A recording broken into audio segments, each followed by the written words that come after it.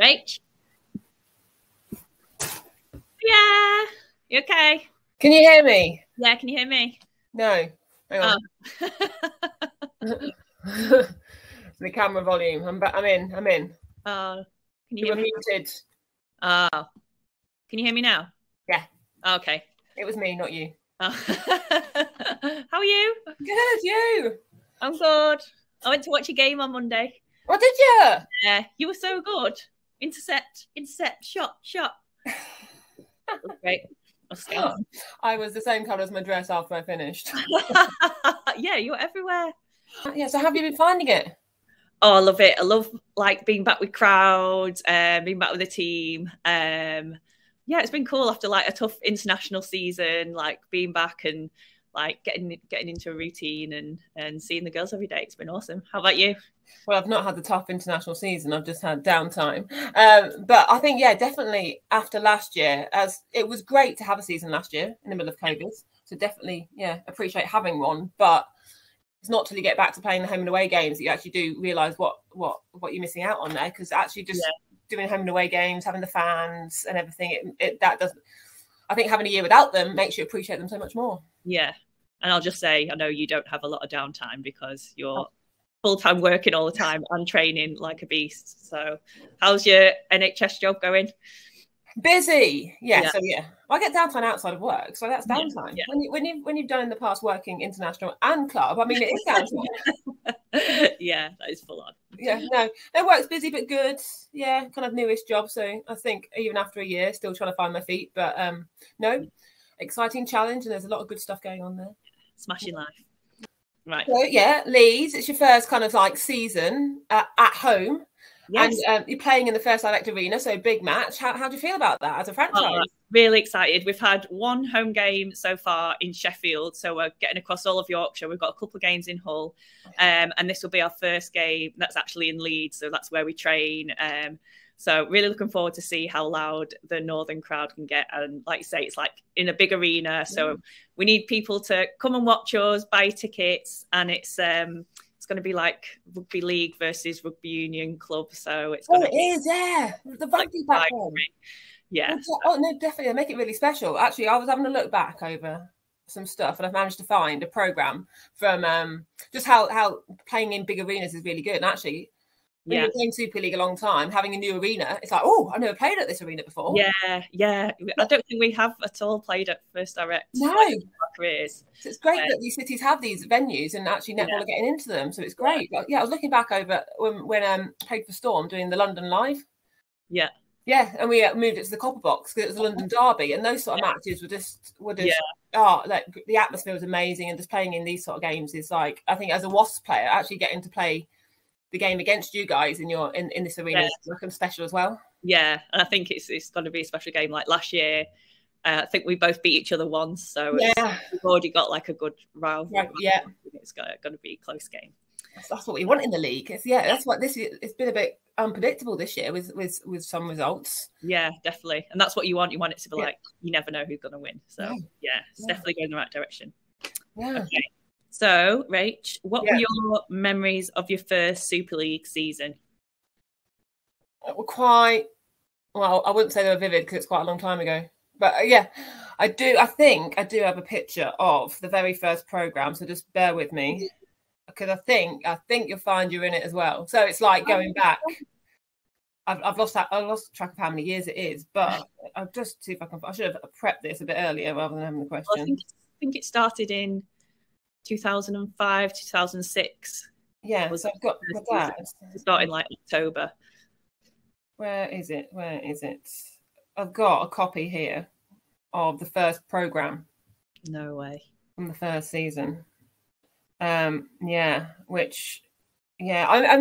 it being a special season because you'd have played. We did county before, didn't we? And then the Super Cup. Yeah. But the actual having the opportunity to train week in, week out with the same team. Yeah. And actually have a franchise-based system with people from all over the country. I think it was definitely a turning point for sport netball in this country. And I think it was great to have a new league. Yeah, it was amazing. Going from county, and then like you say, Super Cup was the transition competition, but it would only last a few weeks. Yeah. So it was kind of like a trial of Super League. And then a few years later, we got the actual Super League with franchises, and just to see it grow has been absolutely amazing. Yeah, here we go. Oh, this is actually, I'll cover the bottom bit because this is you as a wasp. But yeah, can you see that? Oh, yeah. Yeah, Team Bath, love for Lightning. And can you see yourself? Yeah. Yeah. Karen Atkinson, Amma, Olivia, Vicky Percy. Oh. Yeah. He's on versus, if you got Joe Binns. Yeah. Billy Bowers, Pamela Cookie. A few names in there. You got a few legends in there. Yeah, quite a few people are still playing. Yeah, Stacey Francis is in there. Jiva. Yeah. So some people are still playing. Yeah. And I remember like Loughborough Bath was always like a big rivalry. So still rivals now, but we got to play in the same team for a few years as well. Yeah. Nice. What do you think the big changes have been since then? Kind of, I think since the start of Super League, the main thing is like the crowd, and like we're saying, like the big arenas and it being more professional. I think when it first started, you just naturally, you'd play wherever you lived. And now like, because it's becoming a bit more professional, you can travel to different teams, move to different areas, and there's that kind of opportunity, I think. No, definitely. Yeah, it is getting bigger. Like, I think the pandemic halted what was a surge at the moment, and hopefully we'll get a big revival again and get numbers where they were at. But so was it the opening season opener in Birmingham after the World Cup? It was a sellout of like over 9,000 for the opening weekend, and just trying to get netball back on track. I think like the TV coverage as well. Like now we've got 3 games every week, whereas for years I think it was just 1 a week, wasn't it, on Sky? If that, I think one of them, I can't even remember what that first game was on, and then Sky got involved. Yeah, and actually. Give the opportunity to watch netball. Because I remember, this will definitely show my age here, that when you, the internationals weren't even on TV. So unless you went to the arena to watch the game, you never got to see any sort of netball. That's so true. Like when I remember when I was growing up, my role models were like in athletics, like Sally Gunnell and Kelly Holmes, and those were the people like you seen on telly. Yeah. So now it's like really cool that netball is now like on TV, and little girls playing netball can look to those people doing their sport. Well, actually, people can appreciate the game as well, because people, until you actually see the game on TV, they don't realise how athletic it can be, how quick it is, and what a great game it is. And people who see it for the first time are like, I never knew how quick it was. Yeah, that's so true. It's always the reaction. Yes, because people haven't really ever watched it at a high level. So I think it definitely netball has progressed, and the last few years, especially with Commonwealth and then the World Cup being at home, it's definitely kind of like boomed in this country, and it's but we're hanging on in there, aren't we? Kind of like still trying to pay through it. I'm going to see it all. How good has it been to have fans back this season? I think like you didn't realise how much you miss them until you've got them back, and just like being able to chat to people after the game. I think that's been the best thing for me, and like seeing the fans' reaction and how much they enjoyed the game, and like actually being there in person. It's just really nice, and something I've definitely missed. Oh yes, it's more of an event as well. I do remember last year, as we did mention before, that we were privileged that we actually were able to play. But you get to the end of a quarter or a half when there'd normally be some sort of crowd cheering, or the end of a game, and there was nothing, just silence. Normally at the end of a game, there's like cheers and there's like some sort of thing. It was just like nothing. Yeah, you do a big long shot and you're like wait for the cheers, and that or the reaction to an umpire call, or like a way to play with. Yeah, you just didn't.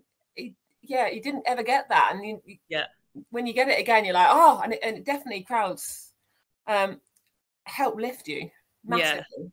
Yeah, definitely feels like so much more exciting, and like you want to like be entertainment and put on a show, and it definitely helps it feel like that. So it's fab having everyone back. Very good. Carrying on from that, can you remember a time when you heard support from the crowd and it has given the team a lift and helped change the game? There's probably many times, isn't there? Yeah. I think one for me is not Super League, but in international. When the last World Cup, the home World Cup, when we lost the semi-final to New Zealand, I was a bit worried about how we'd come out the next day, because when you're like so focused on getting that gold medal, and then if you lose the semi-final, that there's no hope of that, and you've got to change your mindset very quickly to, right, I really want this bronze medal. You can't kind of leave your disappointment at the door. And I think like when we came out for that game, the crowd was so like buoyant and like happy to be there and just willing us to do well, and like the crowd was treating it like our final, so we had like no option just to like go along with that and be lifted by that. And I thought that was a really special moment where like the crowd just felt so part of the team and helped us to get our goal that day, and we got that bronze medal, which was really that whole World Cup was great, wasn't it? Because I don't think I'm not sure any of us knew what a home World Cup would feel like until you get out and you just walk out for the first game, and it's just like everyone's behind you. It is definitely like an extra player being out on court. Yeah, they absolutely made it. Like, just the atmosphere was all the fans, and you can't like thank them enough for like what they did for us that home World Cup. It was absolutely I think I've got a Superleague example. Yeah, I think I was something. I think it was my last home game I ever played for Storm, and the sports park always got a great atmosphere down there. Yeah. And we had a semi-final against Mavericks, and I can't remember how the game ebbed and flowed, but I do remember afterwards just being so, I don't know, taken aback at how the crowd and how the emotion that kind of like you felt with the crowd during that game, and they got us over the line. It was I remember it being really close. I can't remember how the game swung, but I do remember like some defense getting a intercept that kind of like just got us over the line, and just the crowd response to that is something that I don't think I'll ever forget. That's amazing. I love that like the crowd feels quite close, so it's like they are just like right there, and you feel everything they feel. What are some of your best memories from your career? Big question. I think a lot of mine are just like, aside from the netball, like you're going through all the highs and lows with your teammates, and like how many coffees have we been for, like after trainings or after a game, and just appreciating like that time together. I think that's something we always did at Wasps, was make sure we appreciate that time together and like having fun. And I think like the older you get, like you just have to have fun, or you're not going to stay in the game. So there's no point playing, really, is there? Yeah. It's a game. It's a great game. So you have to have fun to enjoy kind of like, going out there. And it's great because it's a team game as well. And probably one of the most ultimate team games because of how it's structured and the rules. You have to all do it together. Yeah. So I think, there's a lot of memories, isn't there? Too many. Too many. But I think you're right in terms of just the team camaraderie and all that sort of thing is kind of like, you have the on-court stuff, but you spend a lot of time training and doing all the things behind the scenes that no one ever sees. Yeah. So you have to enjoy not just the playing side of it as well, as fun as that is, but the actual training and pushing each other and just trying to kind of like get the best out of your teammates as well as yourself. And I think just that whole side of things is great part of sport. Do you still get the same excitement playing in Superleague as you did when your career started? I think so, yeah. Because every year is different, isn't it, really? Like, you get been for a whole array of things, different sorts of teams. I've gone in as defending champion before, gone in as underdogs and all sorts of situations. And I think each season is so different with different players coming in to bring freshness to a squad and different challenges. I think all of that makes it the same sort of excitement when you step out and get to play. And especially, I think, again, having that COVID year and then having a year back in front of crowds again, I think that kind of like lifts it again, especially what others have been through. Everyone's been through a tough couple of years, haven't they? So I think now we're back to more normal, especially with Super League terms. It kind of like helps and brings that excitement back in. Have you found the same thing? Yeah, that's so true. Like being like having those few months away where we're in lockdown, it just definitely makes you appreciate like what you've got and being able to play. I remember like our first session back, we were doing like court sprints and we're just so happy to be doing court sprints again. I like never thought I would be thinking that. As much fun as team yoga over Zoom is, it's much bigger. Yeah. And this kind of, like you say, all the seasons are different. And I remember like my first Super Cup season, I was just like, I think I was like 17, and all the England players got like allocated to different teams, and we were like allocated Amanda Newton, and I got to play goal defence, and she was behind me at goalkeeper. So that kind of excitement, I was like, oh my God, it's Amanda Newton. I was just like playing my hardest in front of her, like to make sure I was doing like everything she needed me to do, and just having that kind of character around to like now, like being really excited when I see like the youngsters and like the skills they've got. And so yeah, it's just like every year is different, like you say, and just appreciating like the people that you've got around you, even though we get older and older. So yeah, it's pretty cool. So you're now that person that they come on court with and go, right, I have to. I think so. Yeah. Throw the ball where Jade wants it. Oh, funny. Who is the player in your team to watch out for this weekend? Oh, see, this is I'm gonna think about this. It's quite tough. So you've got a few new ones playing for Wasps this year, and I'm going to go with Leah Goss. She's a young player who was in our squad last year, who's came on and made some great impact in some games. Young player with flair and structure, and definitely been impressive how I've seen her grow and develop over the last couple of years. And again, as an older player, it's great to see when your teammates, you see them kind of like go. You see what they're doing in the background, and you get to see them have the opportunity to go out on court and just do their thing. And yeah, it's I would say I'm going to go for Leo on that one. Yeah, and I'm going to say your opponent, Twainy Keenan. She's been getting like the most intercepts in like games for us this year, and she's in the leadership this year, and she's like really stepped up, really flying, looking fit. So again, it's going to be a real battle between the two of you, and I can't wait to see it. Good. Exciting. Good battle. Yeah. Right, quick fire. Oh. Right. So we're gonna try and answer as quick as we can. Oh, you say that, but it's quite tough. It's quite. I had a look. I had a bit of a look. I'm still not sure of my answers to this. I'm not sure how quick it's going to be. Slow fire. Right. Oh. Most memorable game played in. Told you, not quick fire. This is a Superleague game, isn't it? Yeah, we'll do Superleague. Oh God! Oh, you go first. I need thinking time. I told you, not quick fire. With that many leagues under your belt, probably the two finals have been in. One with Loughborough in 2009 where we lost, and then 10 years later got in the final again with Wasps and we won. So they're my two most memorable. Oh. I'm lucky to have got quite a few finals, but I can't. Trying to. Have to be one of the finals, but I can't. It might be one of the Storm ones actually, because Bath was lucky enough to join at the start. Sorry, can't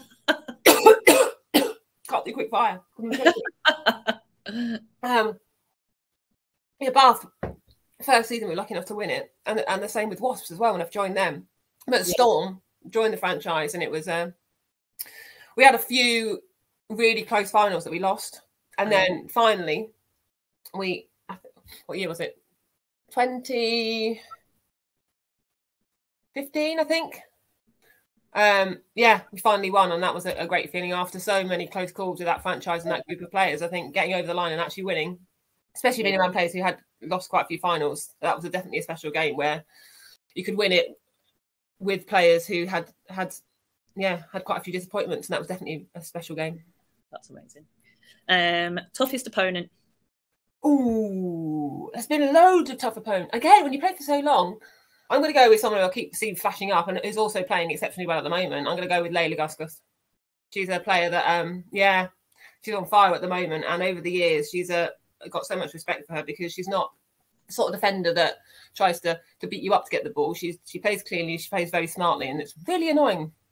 Yeah. in a good way.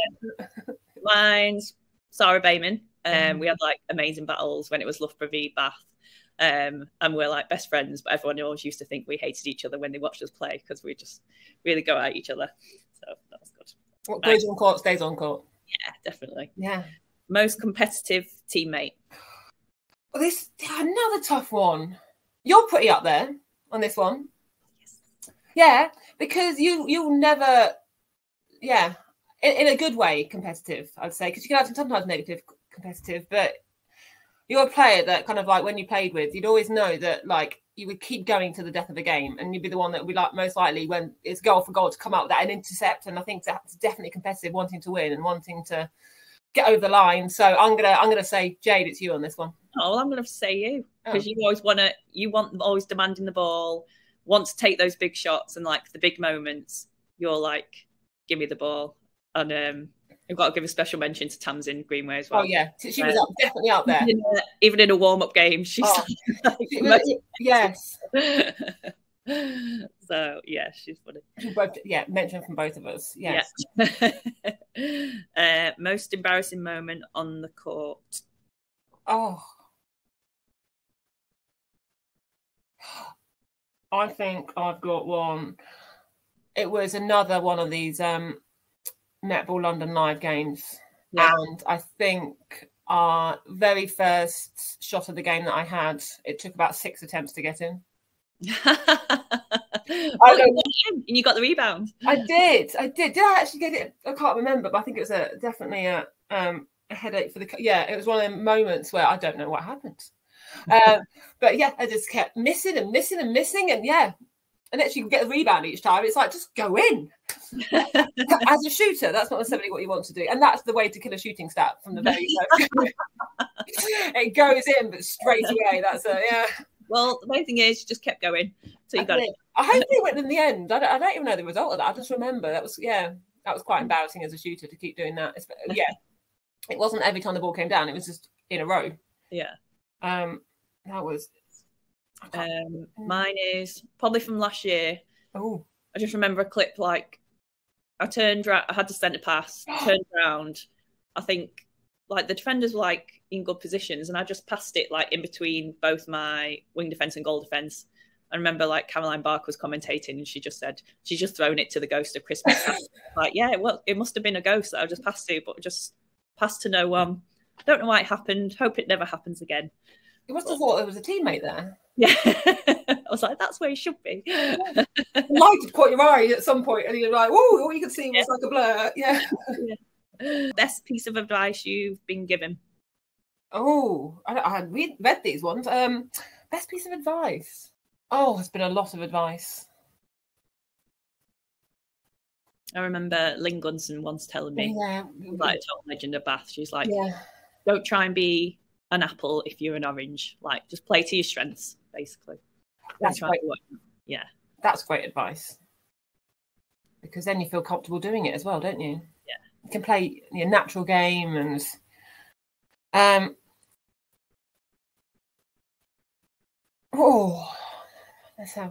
a good one, that one is. I think probably the harder you train, the easier the playing is.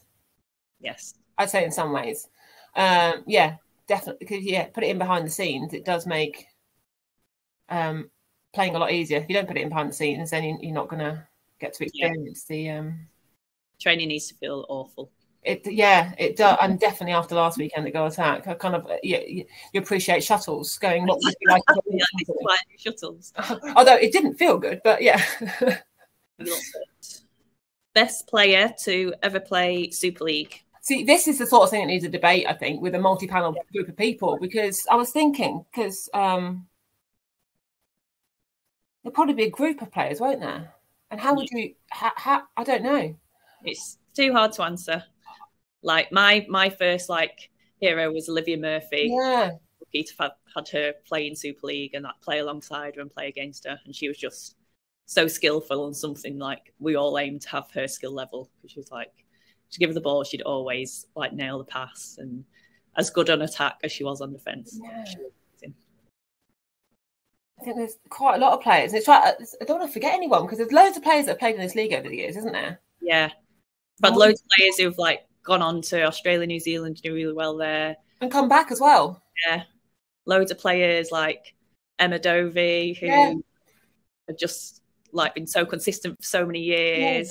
And players like you, Pam and Tamsin, Sarah, have just and yourself won the most. Oh yeah, one of a few. Yeah. And you've been around longevity as well, and just how do you define best? Because you've got lots of characteristics that make great players. Is it longevity? Is it most amount of titles? Is it the biggest impact on the league or on a team? Yeah, this needs its own YouTube show. This does. I think you could get a panel together. That'd be an interesting podcast, wouldn't it? Right, if anyone steals this idea, we came up with it here first. Definitely. As to a debate of you could have lots of categories of this where a panel debates things like this. I had a similar one about rugby union, about the best Six Nations captains, and they did debate it. Oh, yeah, coming up with a thing, but that was a group of pundits debated the thing and came up with a list. So this is a very hard question that I don't think I can give a definite answer to right now. Yeah, very diplomatic. Well, right. It's a big question. Right, virtual high five. Woohoo! On the court will be rivals, off the court not. Yeah. 60 minutes of a battle. Yeah, again. And then a cup of tea. Yeah. Oh, it's good to see your face, Rach. Yeah. Are we starting? Is this unofficial now? Are we off? Yes. Cuts. How'd you do it? Yeah.